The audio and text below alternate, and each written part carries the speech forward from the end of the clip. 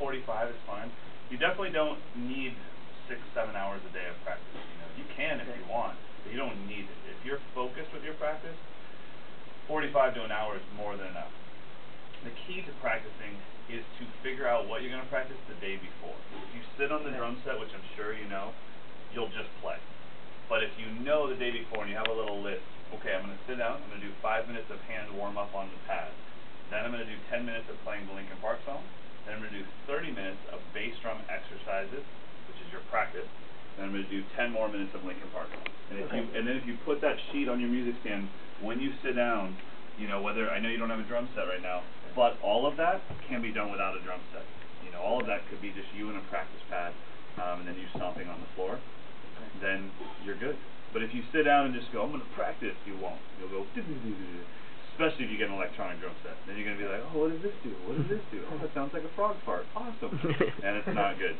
It'll distract you all over the place. Turn the electronic drum set on. It'll come on. If you get a Yamaha, it'll come on with the Oak Custom. That's fine. And play, you know. And just keep your focus. And just, like I said, make a good decision between playing and practicing. They're both really good, but don't confuse the two, because they're not the same. I have a teacher that told me that when you are done, if you wish there were people outside listening to you, that's playing.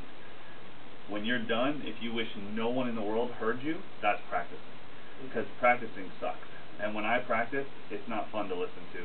It's me for an hour playing my ride cymbal, trying to get the perfect sound out of it. And people walking by my door thinking I must be the worst drummer ever, because I'm going...